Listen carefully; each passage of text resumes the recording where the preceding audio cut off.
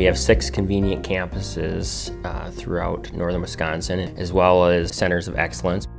Last year we served 30,000 individuals, and we employ about 428 regular employees. I'm on the crisis management team, and security is a very big focus.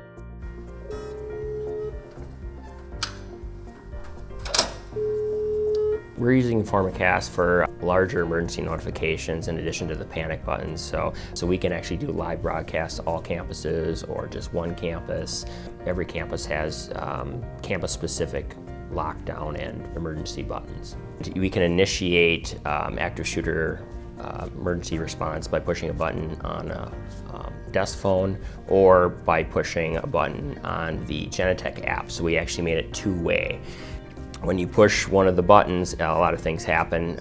Security personnel are notified via text, calls. All students are texted and called as well via the school messenger plugin.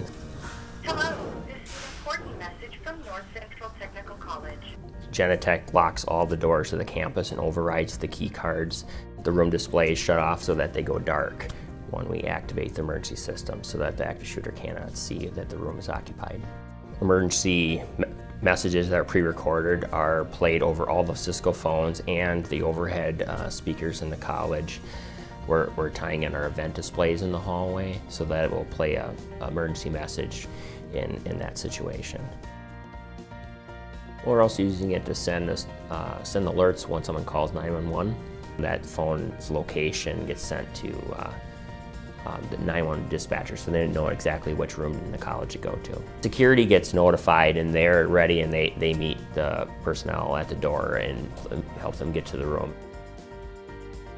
Tornadoes and other severe weather announcements, so we have pre-recorded messages for those, and the security personnel can push a button and say there's a tornado, so everybody seeks shelter, or any other type of severe weather event.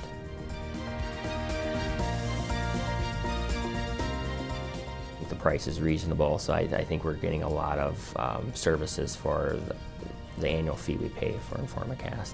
Knowing that all the students would be notified, and now we're just at the point where we're just fine-tuning things and making it just a little bit better, but I think we have all the major pieces in place.